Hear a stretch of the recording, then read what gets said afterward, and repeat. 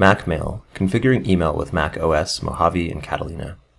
The following video describes how to set up email using Mac Mail version 12.4 and 13.0. Step 1. Verifying the email user exists in your web panel.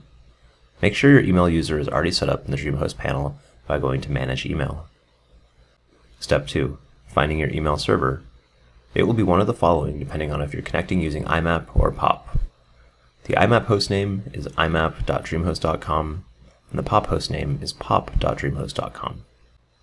Step 3. Setting up a new account in Mail. Open the Mail application by clicking the Mail icon on the bottom dock. You can also click the magnifying glass on the top right and type the word Mail into the search bar.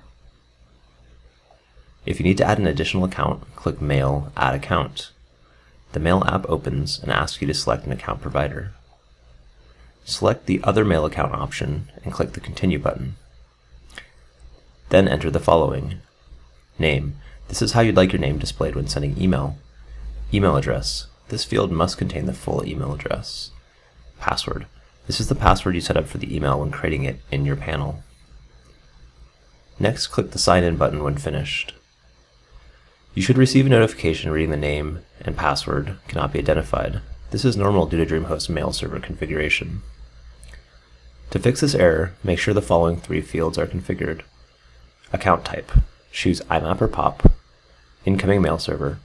Your mail server name. This is either imap.dreamhost.com or pop.dreamhost.com, depending on the account type. Choose the corresponding mail server hostname with the account type. Outgoing mail server.